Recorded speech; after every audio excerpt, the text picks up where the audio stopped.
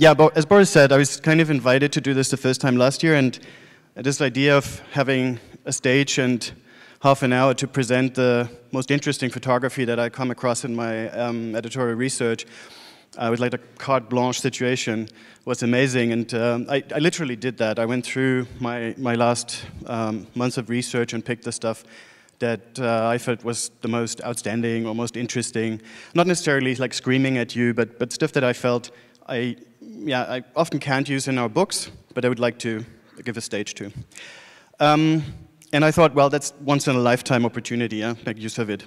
Now it's this like second in a lifetime opportunity, and I thought it's even though it's fun to do this kind of choosing your favorites, I probably add something more to it because I feel there's so much happening in photography right now on all sorts of levels that we might profit from having a number of different perspectives on the subject. So the group of people, the initially 5, are actually showing a spectrum of these topics, from a non-photographer who takes great photos to a professional photographer that represents the joy and passion and also like quirkiness a little bit, to a very engaged author type of photographer, to somebody who looks at photography through the filter of algorithm, to somebody talking about the innovation that's driven by technology. So, long spectrum. It was like a nice arc, and then the middle dropped because Bettina couldn't make it. She just came back from Africa and had some kind of virus infect. So the serious photographer, the kind of author I mentioned, is not going to be here. So we're a photography panel almost without photographers today. We'll see. The other thing that I realized is that Bettina, the one that's missing, is the only one that I could pronounce the name of correctly, which is also an interesting challenge for me today. But nevertheless, I have 4 people that will show you, I hope, I'm sure actually, a variety of different aspects that I hope will answer, or even more importantly, raise a couple of interesting questions about what photography is these days.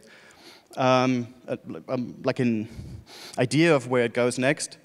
And I'm very much looking forward to discussing with you how and where this could kind of fit in this whole spectrum of editorial, the design part, as well as the journalistic part, which from my point of view doesn't even exist as like 2 separate entities. To me, it's like the storytelling, whatever your medium is somehow.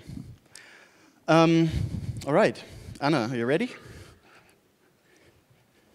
Please welcome Anna, and I ask her to pronounce her last name. Oh, actually, quickly, I've been in that situation where somebody moderating a talk kind of introduces the speaker and kind of tells the exact story that the speaker was meant to start with. And then you, as a speaker, you're there like, that's not good. So I leave the introduction to them, but we talked about it before, and you're not missing anything. Let's go. Let's go. So hello, my name is Huix, and I am a portrait photographer.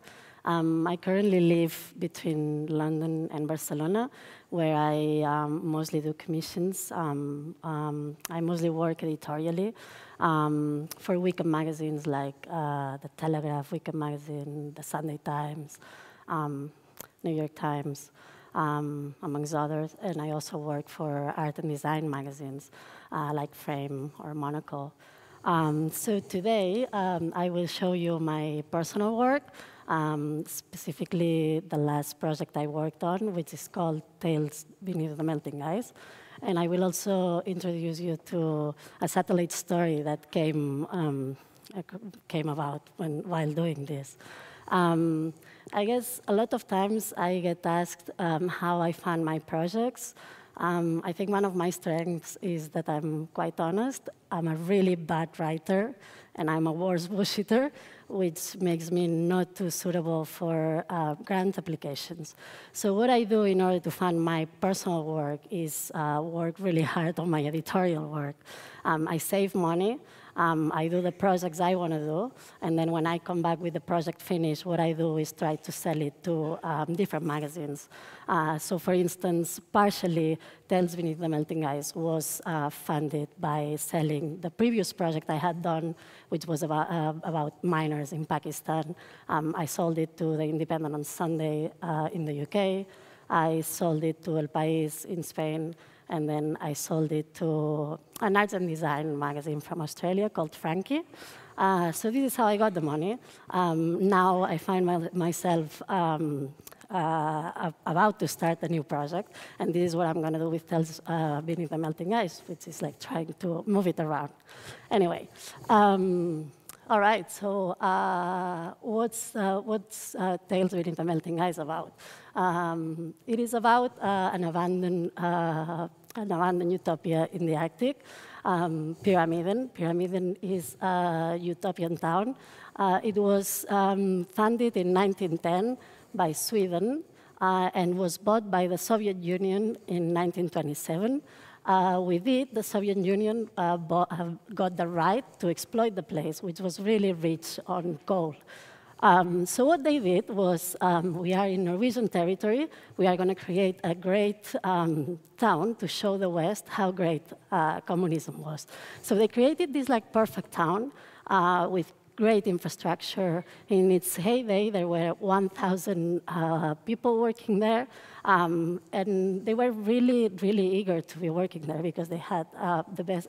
I mean, I've read texts that say that people lived better in such extreme conditions than in the Soviet Union itself. So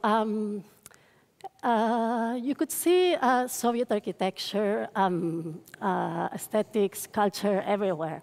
For instance, everything was really, really well curated. For example, the colors of the buildings were to match the mountains where the mines were. Or, for example, this grass that you see here, not full of snow, basically, because we went in the summer, was brought from what's now Ukraine on a boat. So probably the biggest beautification project the Arctic has ever seen. So here you see a little bit more of the town. The town, I forgot to say. So basically, the town was packed with people until 1998. In 1998, the town stopped being, financially sustainable, which meant that everybody had to live from one day to the other. So from 1998 until 2007, it was a ghost town. And in 2007, Russia decided to send temporary miners to work there. So my project, what I wanted to do was sort of photograph this like sort of deserty looking place and sort of combine it with portraits of the people who are actually living there. So here you see a little bit how it looks. This was the school, and obviously because they wanted the Westerners to really see how powerful communism was, they would send the best teachers for the sons of the miners. They had amazing sports center. This was the library, which looks quite sad, but apparently had amazing books and lots of literature. They had music rooms. They actually had this really big room, maybe like this, with a really big grand piano where like they would bring people from the Soviet Union to play only for the miners. They also had 3 heated swimming pools in the Arctic. And then they also had a gymnastic room. And I guess like what I liked, I mean, I was really surprised when I went there just to see that this town was actually almost self-sustainable. They used the power of the coal, this is the mine here, to heat the whole place. They even had greenhouses where they would grow their own vegetables. They had cows, they had pigs. So it was quite an amazing place. This is the pond that would feed water to the town, which is at the end. And then here you have a few more images. This is the sign you see when you get to from the sea, and this is the bust of Lenin. So as I was telling you, what I decided to do is sort of combine this like sort of reflection of the remains of a forgotten and ultimately failed utopia, and sort of combine it with the people who were sent now by Russia to sort of show the few tourists who end up going there, sort of like walk them around around Soviet history. So this is Sasha, who's the guide. He has the keys of all the buildings. So if you want to take photographs there, you need to be friends with this man. He's posing in the Avenue of the Great October. This is the handyman and the cook. Only 13 people live there now, so it's quite crazy. And this is Kirill posing in his flip-flops in the museum, which is also a hotel, which is also the place where they live, the place where everybody eats. So, and these are two more miners who take care of dismantling the infrastructure. Mount Pyramiden. Okay, so as I was telling you before, I did this Tales Beneath the Melting Ice project, but there was a satellite project which is sailing the Arctic.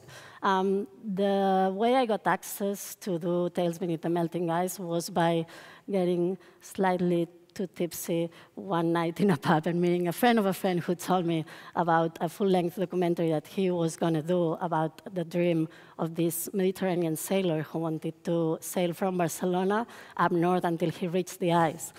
So I convinced him to get on board, but in exchange he told me that I would have to document a part of the trip, and he would use that and turn it into a magazine of the trip. So these are a few images that I took. This is Albert, who's the captain. For some strange reason, he would sleep always outside. 24 hours daylight because we went there in the summer.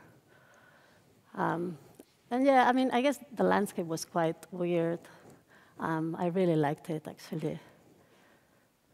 So basically, with a few of these images, what we ended up doing was a really cool magazine at the end, which was called Sailing the Arctic, and sort of like showed the trip of, like the dream of this sailor. This is Jute, who's our guide. She was the woman with the gun. You need to have a gun if you go to Svalbard. And in Svalbard, there was this town that was a science town called Ny-Ålesund, which was quite cool. And yeah, this is the magazine, and I'm not going to show it all because it's really long and probably too, but just so that you have a feel of how it ended up looking. I like the fact that it was not too overwhelmingly designed. And yeah, well, that's all. Thanks so much.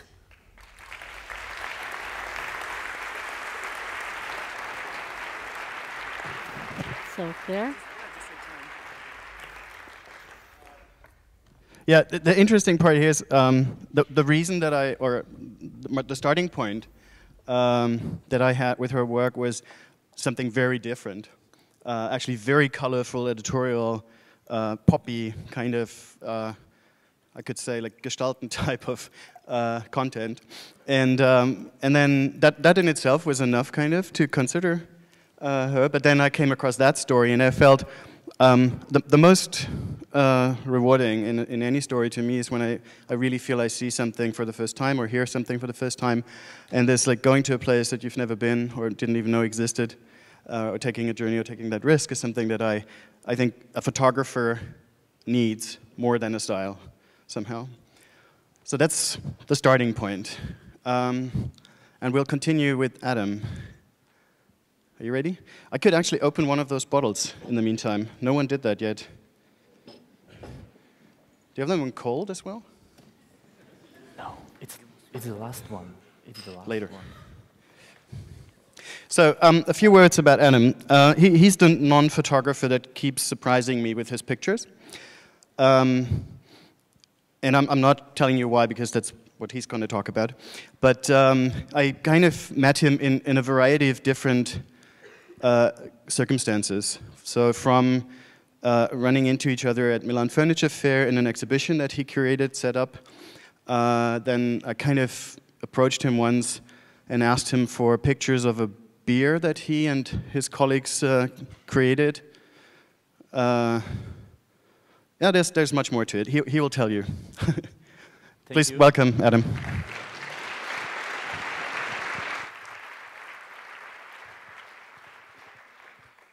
Thank you for the introduction, Sven.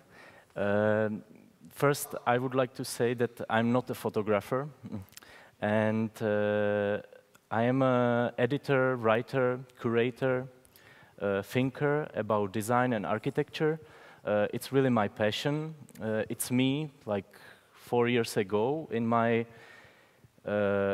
in the middle of my biggest passion, which is rediscovering modernist architecture or design from the 20th century. When I travel for work, for holiday, for anything, I have to discover some architecture. I really love it. For me, it's kind of adventure because, for example, I really like to visit houses and buildings which were not even published since they were built, and I'm searching in old magazines, in old books for addresses, and I'm trying to search these houses, and I knock the door, and I'm asking the inhabitants of these houses to look at the interior. And after I'm photographing it myself or with my colleagues who are photographers, and after I'm trying to publish it somewhere. Basically, just really short introduction what I'm doing or what I'm living for. This is magazine Dolce Vita. It's a Prague-based magazine. Actually, I'm from Prague, Czech Republic. So I'm working as an editor since 6 years now for this magazine. It's kind of commercial design, art, architecture and fashion magazine. Also I teach at Scholastica. It's a special private platform for design and art, and I teach art, design and architecture history. Also, I have a radio show at local Prague radio, which is about, the show is about design, of course. But what is for me really the personal thing, it's a creative collective called Okolo. It means around in Czech, and we found it with my colleagues in 2008. And we are working in a field of design and architecture in many aspects. We are trying to present some information in a nice visual style and really proper curated way. So we do magazines, we do publications, we do exhibitions, we do products with designers, and we are trying to find new way of presenting design and actually what we really like. So this project was born from passion. It's nothing about money or something that you need to work, but it was really a great occasion to do with my best friends to do great work. But next to it, I am contributing to several international magazines about design, like Frame or Mark or Wallpaper or A10, Domus magazine. I contribute for a New York blog Cool Hunting, and so on. So these are my channels where I can present the things. This is the magazine. And now I would like to talk about this kind of rediscovering hidden, vintage, historical architecture and design. So this is magazine Okolo. It's a 3rd issue we did with my colleagues, and it's about Vienna. So we went to Vienna and around surrounding to visit like hidden workshops or hidden architecture. So, for example, this we visited amazing Le Corbusier style house by Ernst Plischke, very important modernist architect from Austria, and I like really this moment of adventure that you are going to something which was never published for ages. This is the second magazine in the row which we did on a specific location. This is in Liguria. We were in yeah, it's an Italian coast. It's a part of Italian coast, and we visited, for example, Mario Galvani, architect who lived in this futuristic rebuilt structure in the mountains of Liguria, and we chat with him, and we did article on his work.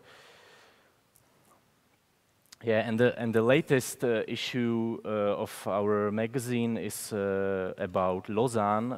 We collaborated with ECAL University in Lausanne, in Switzerland, and we did this publication, which I have also here in my bag. So if you would to have a look closer after, you can.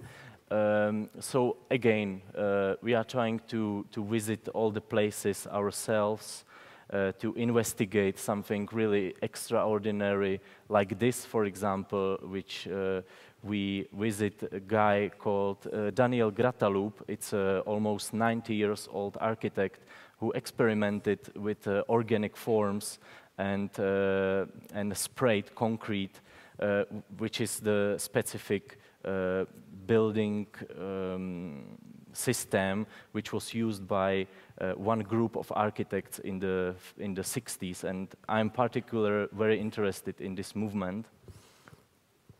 For example, this is his apartment with built-in speakers into the whole structure of the apartment, which we found in the really concrete, like modernist block, but he rebuilt it as a cave, and he's still living there. It's one of the detail of his apartment too. It's him with his amazing model of a vertical city, which he built during 70s. It was one of the biggest models in the world. He said it us. He said that he is in Guinness World Book with this model, because it was like maybe 25 of these towers in the landscape, and some of the towers were acquired by MoMA in New York. Yeah, so this is our. There are our magazines which we produce ourselves.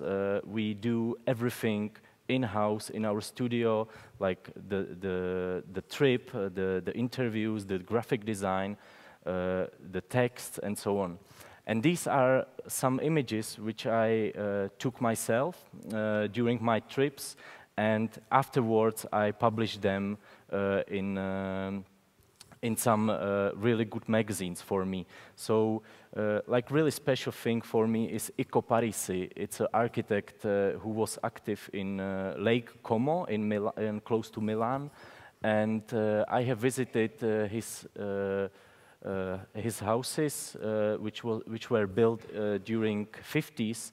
And afterwards, I published the story in Wallpaper magazine. Actually, not with my pictures, of course, because I'm not a professional photographer. So, but this is really what really satisfies me, because you are searching something and it is interesting for someone else.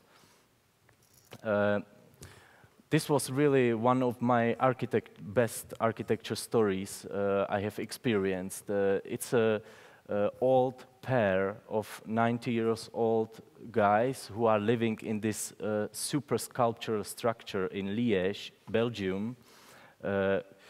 And we found it even we didn't know the address of this building, which was immersed in a forest in Belgium. And with my great collaborator Tomáš Souček, he is really a professional architecture photographer.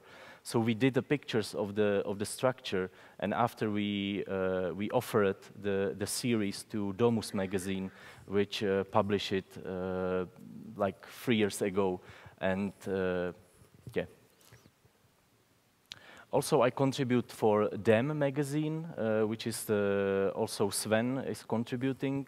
It's a art and design magazine. So, for example, some of my Italian architecture adventures were published in this survey, where also my colleague from Okolo, Matěj, contributed with his illustration.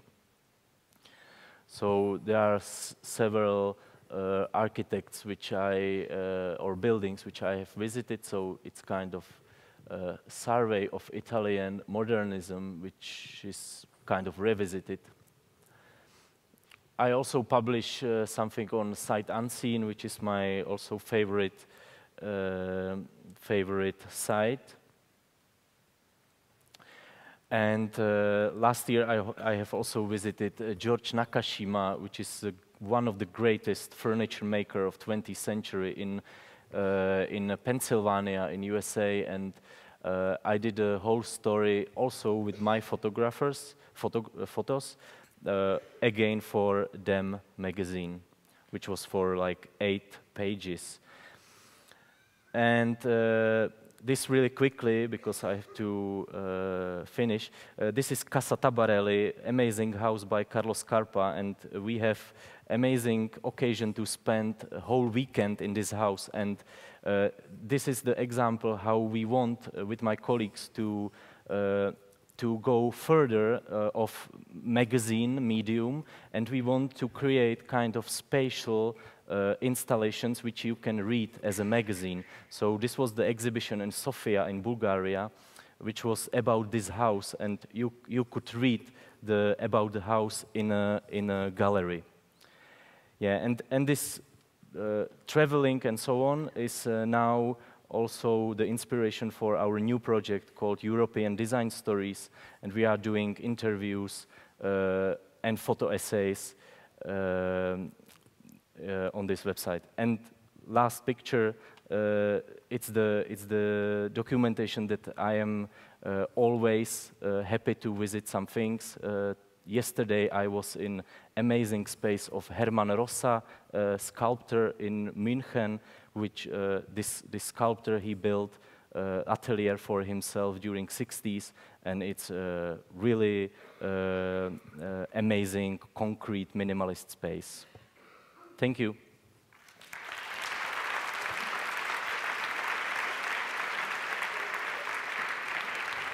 Thank you very much. How many of you knew the space that he visited in Munich? Okay, this is exactly what the situation I have with him all the time. Is that he comes up with these pictures of places that I feel like probably should have seen, but I never even heard of. And that's the magic, that the kind of photography is research. I kind of disagree that your pictures shouldn't be in the magazine because you're not a professional photographer, but I guess we're coming back to that a little later. Again, would you come up already? Speeding it up a little bit. Right, so photographer, non-photographer, and now, oh yeah, when I asked him, he said, yeah, just say it's Gen from Berlin and I'll do the rest, so go for it. Exactly, hey, hi. So that's my name, Gen, and I use some cool emoticons to make it a bit designy. And my background is advertising, so I work for cool agencies like Jungformat, McCann Erickson, TBW, Leo Burnett, and stuff like that. And I also grabbed a lot of Cannes Lions, so I'm super proud to see them always. It's for Volkswagen and Mercedes, and so that makes me proud. But then I had the feeling advertising is changing, or at the end it's shit.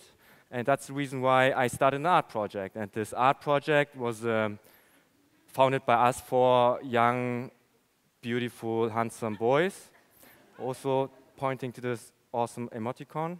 And it started all with the iPhone 3GS. So I don't know if you heard about that, but this is an old iPhone. Yeah, it looks also the emoticons and the icons glossy back in the days, and people took images, photography with this kind of devices. And you can see it's really artistic, but the people, they had no ego, they were not proud of the work, because the cell phones are cheesy, 2 megapixels, and oh no, this is not art. That's the reason why I want to give them a stage. So our goal was, hey, your images are awesome, we bring you to the Guggenheim or to the MoMA and stuff like that. That's the reason why we started grabbing the images and put them into the guerrilla exhibition and gave them a stage. Yeah? So this is the beginning of that. Then we made an exhibition and printed all the images big on acryl, debond, and the same kind of producers where Andreas Gorski is also printing at Krieger and stuff like that. And for sure, everybody joined us because of the free beer, as always. That's Berlin. People are coming when there's free beer, like here. So, and yeah, that was the exhibition kind of, and that was in New York because it was super successful, and that's the reason why we decided to go to New York and yeah, hang all the images onto the wall. That's the reason why we started a startup. I don't know, it's super common in Berlin that everybody is starting a startup, and yeah, we got some funding. That's the reason why we had a proper photographer to make a beautiful shot of us, and yeah, that's the team. Back in the days, Android developers, iPhone developers, community support, and yeah, it's the starting point. And then 2 years before, that was on our terrace. The terrace was bigger than our office, and that's how it is in Berlin, because it's so cheap.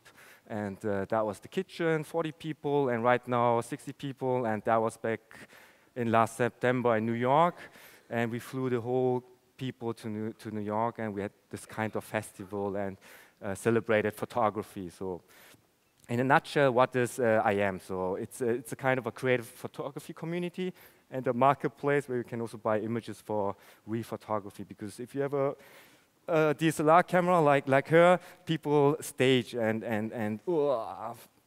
if you have a pointing with a cell phone, then the people are more real and not staged.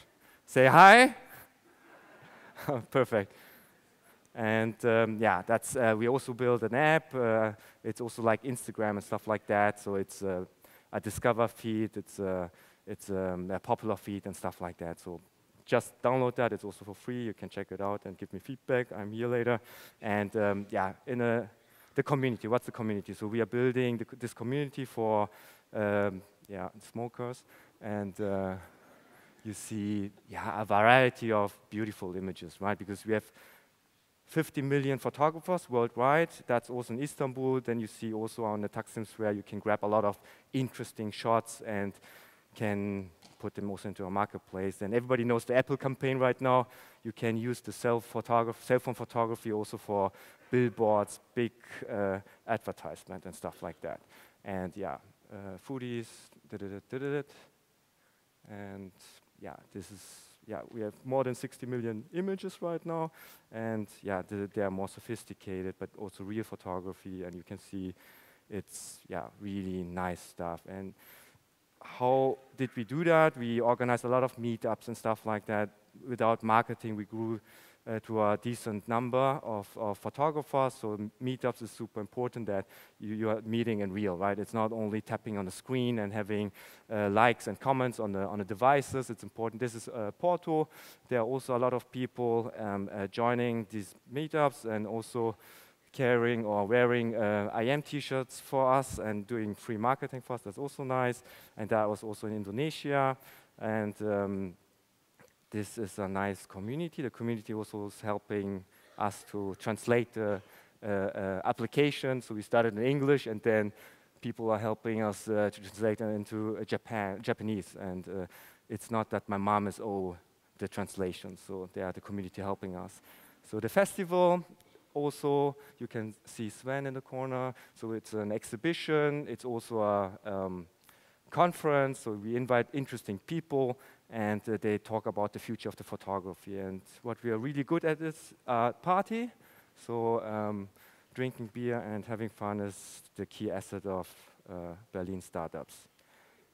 This is a video, but I thought it's maybe too long.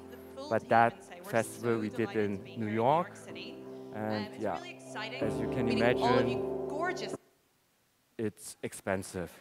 No, but I started feeling we have to cut it down a bit. And yeah, community missions. We are also teaming up with cool brands like Mercedes or BMW, collecting interesting images for those kind of brands. And these asked us, hey, can you run a competition? And it's really nice what kind of images people are uploading to our community. And Huffington is also a big Uber, and you can see if you have a lot of photographers worldwide, you have a lot of nice content and from every city, and the clients can use it everywhere. So that's also nice. And then we also have a magazine because we want always give something back to the community, right? And I like it to have it more physical, and that's the reason why we decided to have a magazine. So check it out. Also, the Sebastian from Soda is counting on you guys. And yeah, and this is also cool to bring the digital world into the physical world. And it's also in cool stores like Gestalten, or in Barcelona in the in-house or stuff like that, or at Soda in a art gallery and stuff like that. And it's also cool marketing for us, and people love it. And also we are teaming up with Getty Images. They got also 1 million images, and all the amateur photographers get money from them because they sell them for us, and everybody's happy. Even me, I'm a crappy photographer, but I also made $200 and stuff like that by selling my cell phone photography. So my hero shot is always a floor, so you should also take images from your private floor and sell it to the Getty marketplace and earn some money. And that's also some clients we're working for. And why is Gen here?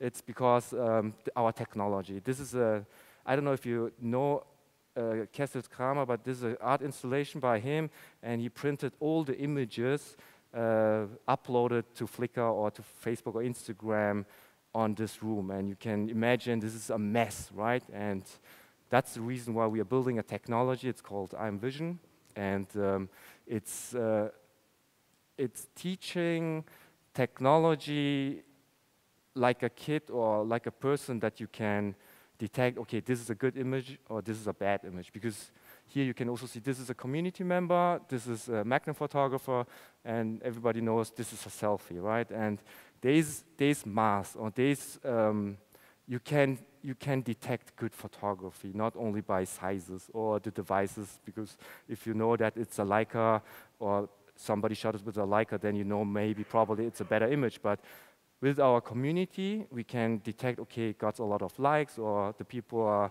have a lot of followers. That's the reason why it's a better image. But also we have this machine learning and data learning, and I'm not a technician, so I can't say the proper words, but in a nutshell, it's scanning the images, comparing it with the other images, and say, okay, this might be a better image. And yeah, that's the reason why we are building stuff like that, scanning images and keywording them, that agencies and publishers can find them in a nice way.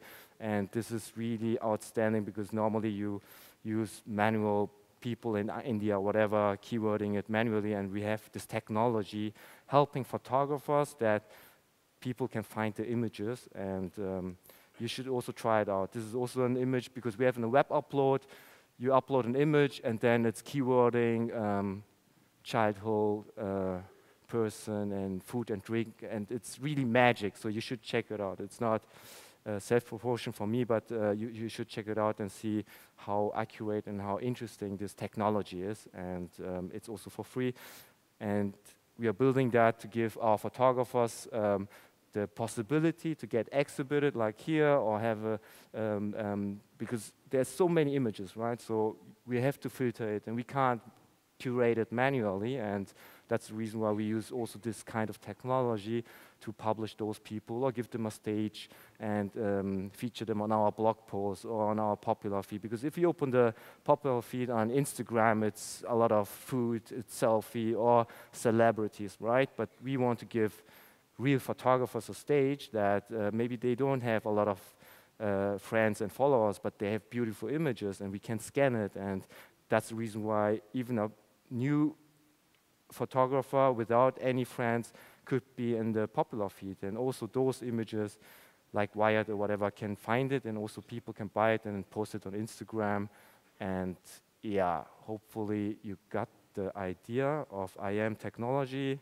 And yeah, that's IM. Thank you.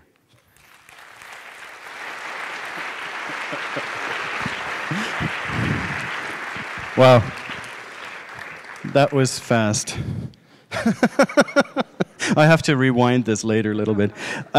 Just to point your attention to this once more, the one bit that I'm personally most curious about, and I still haven't fully understood it, is that technology that essentially auto-text the pictures with a kind of quality that is stunning, maybe frightening, but certainly offers a very interesting potential in dealing also with large quantities of images. So I kind of see this technology replacing me within what I do, which is cool. Somehow I can do different things. So the grand finale, as I told you beforehand, Jacqueline comes from Getty, company mentioned before, company that helps making this happen. But she's not here to just present Getty, but she's here to add to that conversation with another perspective onto the changes in the field of photography. Please welcome. Thank you, Sven.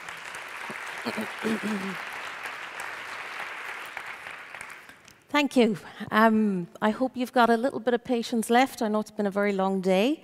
I'm going to keep it very short and sweet.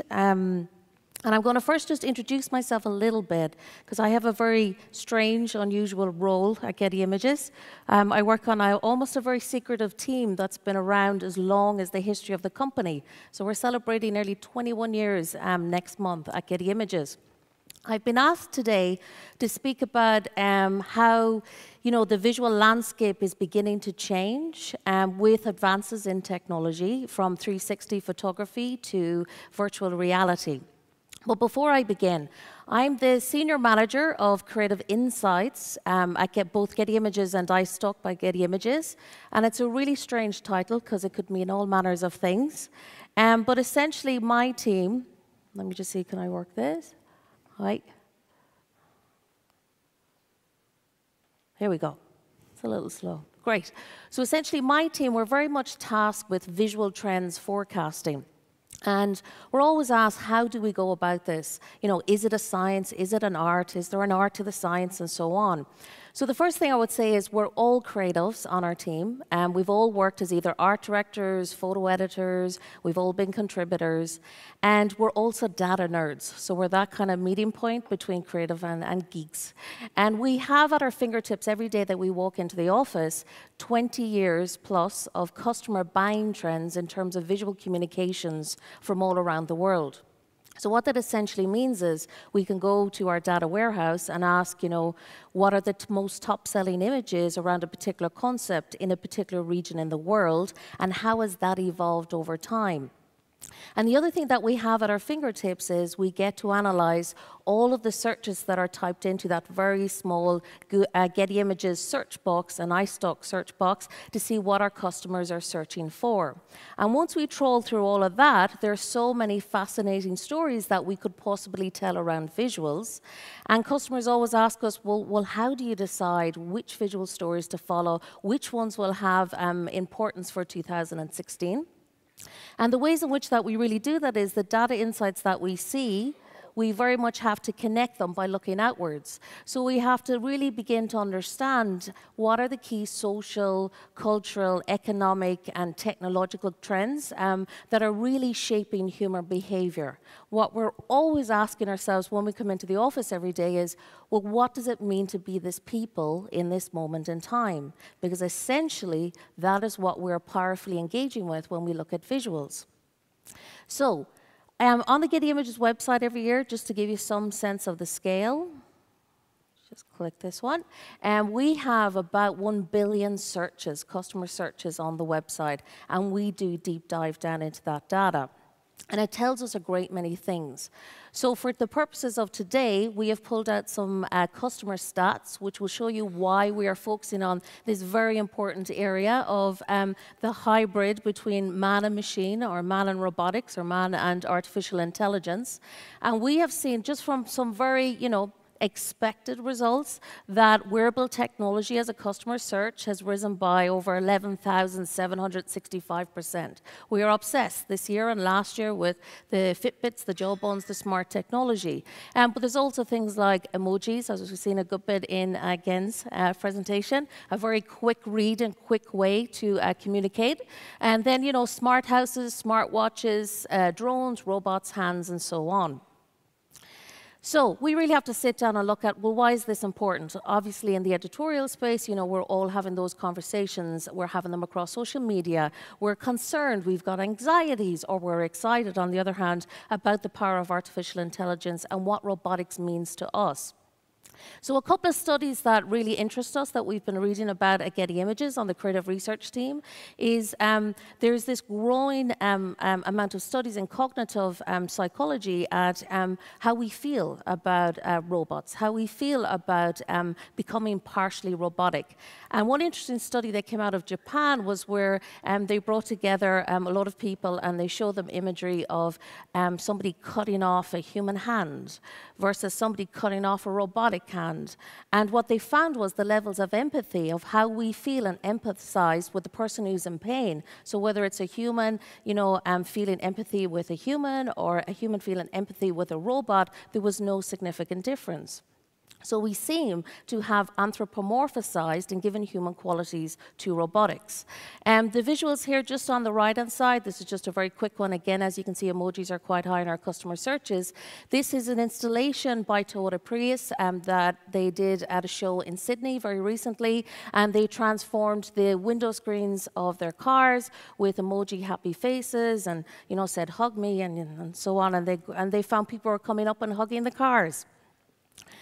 So from our point of view, we've also had a look at, well, what are the real benefits? So from feeling great empathy with robotics, also what's really happening in the brain. Because again, we're trying to understand how visuals work on our brains. So another key study that came out that I think was quite interesting, and again in the fields of cognitive psychology, that came out of the University of California, was, and it's continuing on at the moment till about 2017, 2018, is around one particular subject story that we found especially interesting.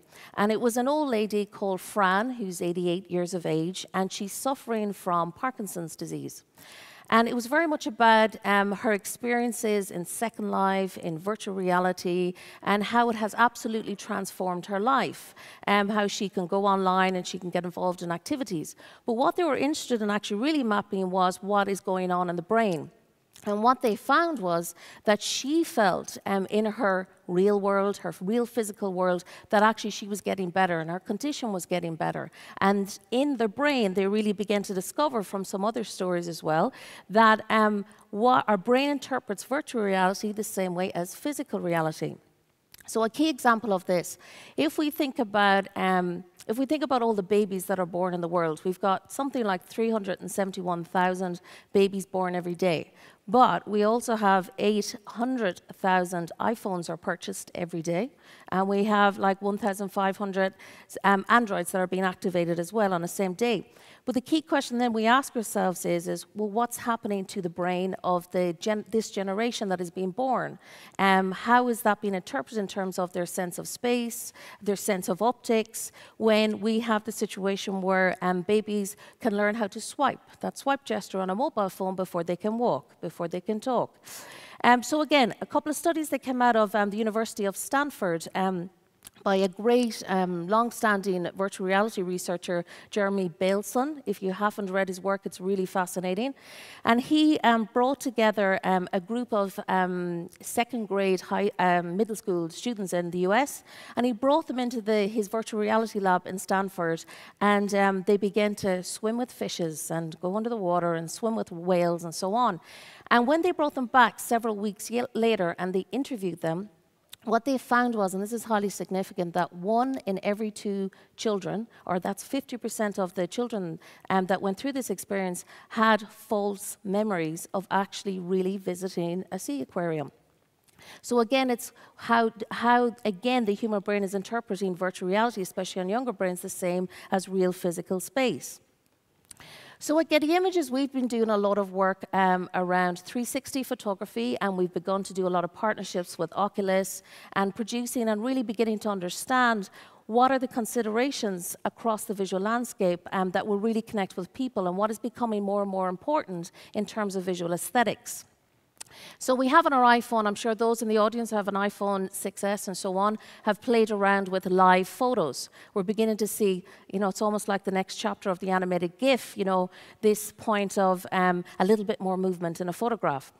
For me, what's especially interesting about the live photo is the fact that, and for those who don't know a lot about it or haven't used it, which I'm sure is in the very few minority, is the fact that it will shoot a video, it will also shoot audio, and it will shoot a JPEG. And what it does is it shoots a couple of seconds before you press the button and decide to capture that moment, and a couple of seconds afterwards. It's quite tight. For me, what's really significant about that is that it's all about getting lost in the presence, getting lost in that presence when you decide to click, but it's already been pre-recorded. The same with 360. For us, we've been working in the area of 360 photography since about 2012 at Getty. And I'll be very frank and honest, it is only this year for us, with the advances in technology, that we're beginning to see how much more we can do in this area. In terms of the world of editorial, you know, for all of us who can't get to the Rio Olympics this year coming, we will be shooting a lot of 360. And it's very much about the point that we can immerse ourselves now in an event. Traditionally, when we would do this 360 photography, beginning in the last couple of years, we would have to get a tripod, you'd have to have a lot of technical skill, you'd have to make sure you had a level balance, then you had to bring back the content, you'd have to stitch it, and it would take quite a bit of time. Back on the computer, and now we've been doing a partnership with Ricoh, who have a new spherical camera that is literally grab it, point it, and it does the whole event immediately, which I think is really going to revolutionize and democratize that kind of technology. And what it really is beginning to change is point of view. Mobile photography has really brought on the rise in the importance of first-person storytelling. We're all taking selfies. We're all, from moment to moment, sharing our moment in lives. We are all photographers. We are all content creators.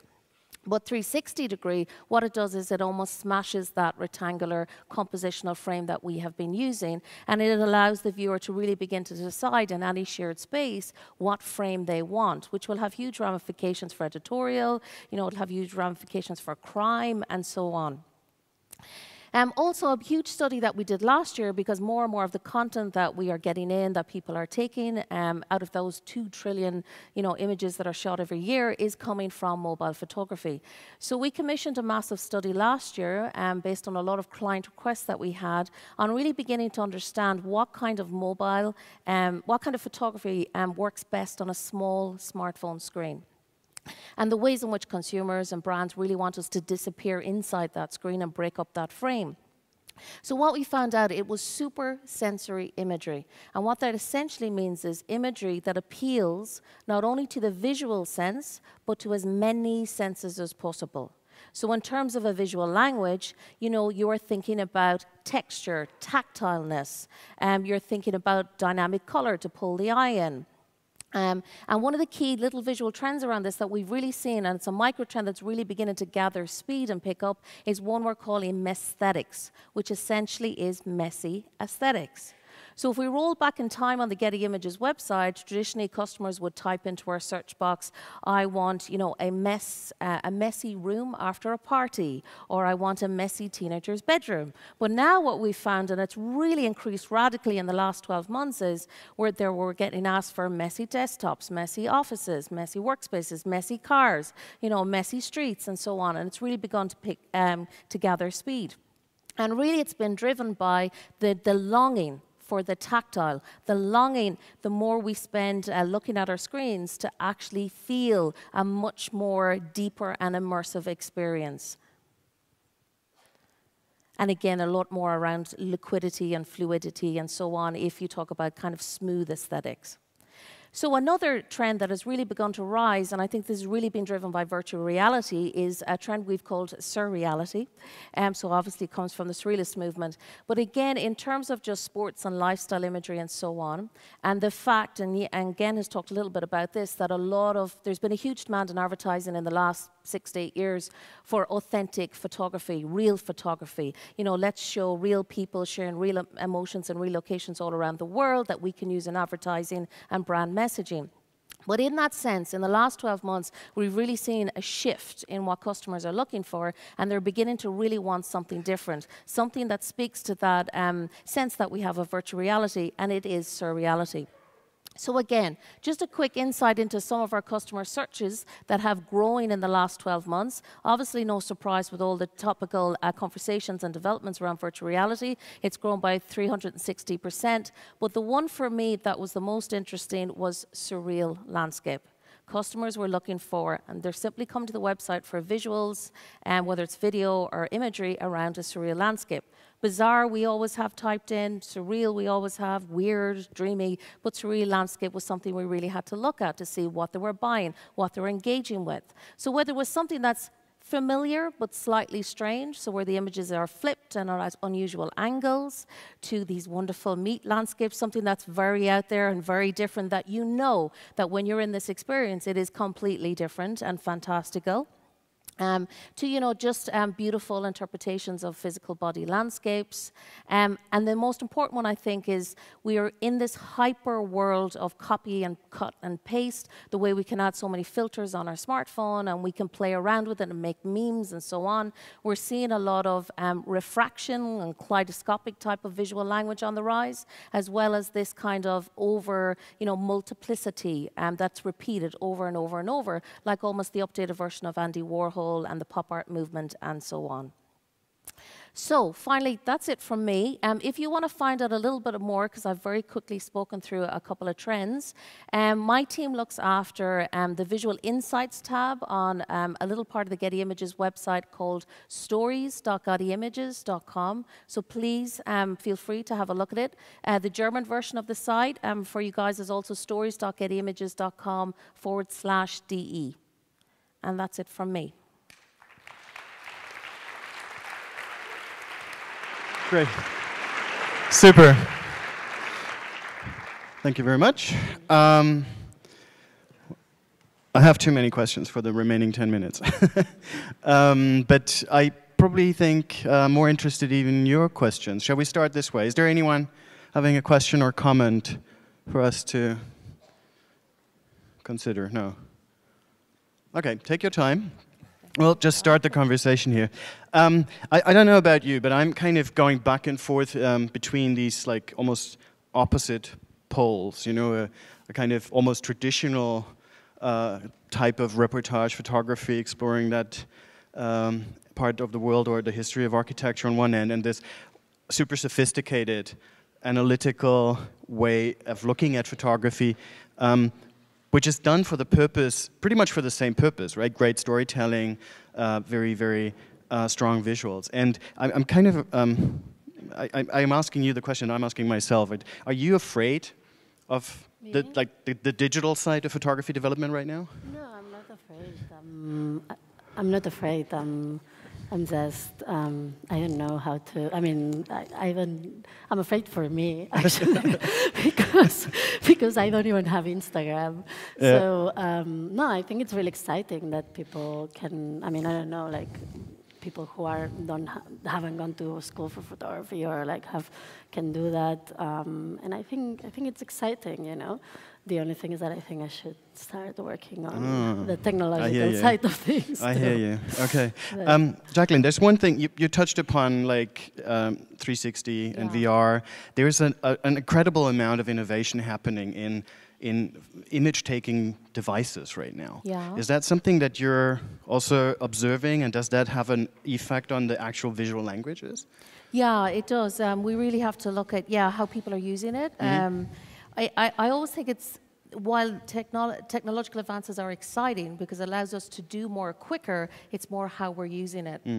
So I think like there's a very interesting guy called Chris Milk. I don't know if you know about him, but he's doing an awful lot around VR video and visual immersive storytelling that I think is really moving that story forward. So again, that's what we really want to see, and what we're trying to figure out is how surprising is it? Is it moving in a different direction? Is it taking something that we all love and adore, or something that we've forgotten about and actually switching it up and beginning to tell and use it? And for us, really, it's about how is it affecting the human brain and how we process it. Yeah, that was super exciting to see the analytic, academic research part of that as well.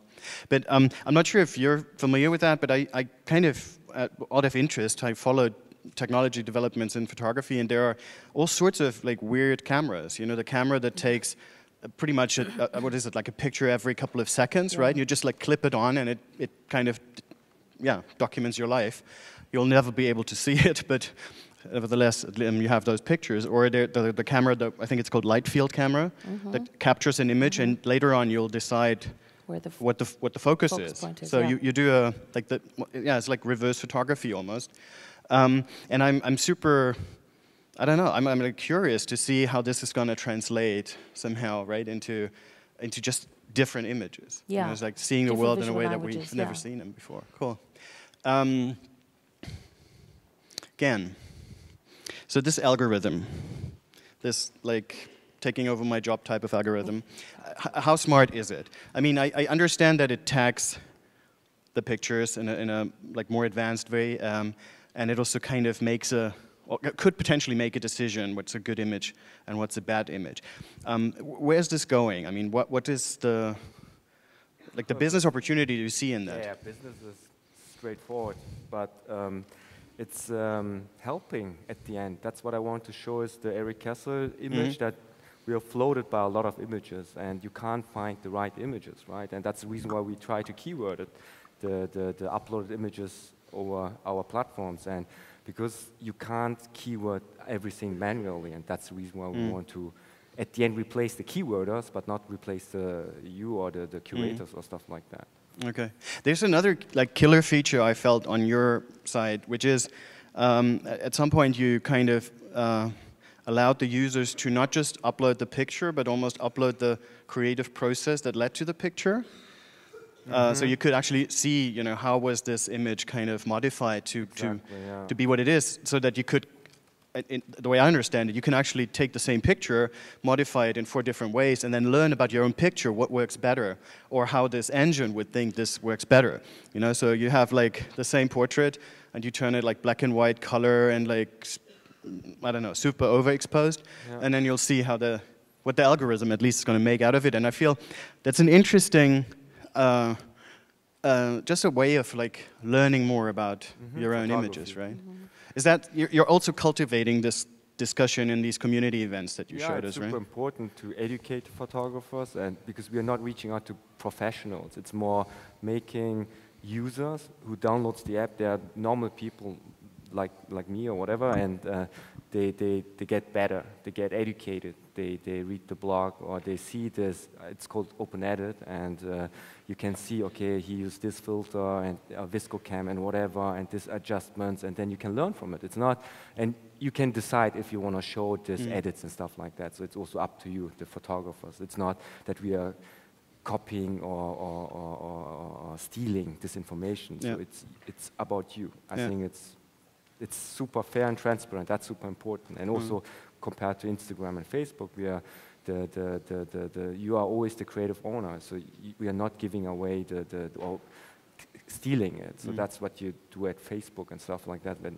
upload an image that people can use it at Nike without paying or asking you. Yeah, that's also something. I mean, I feel it's great to have this like thinking of a business model, because after all, that's the big challenge, right? For the photographers to find the funding or the assignments to do the great stories, and I somehow feel the more channels we offer, or the more kind of touch points we create, even for the non-professional photographers, if they have great images, it will be beneficial for like photography and the users and the like observers after all.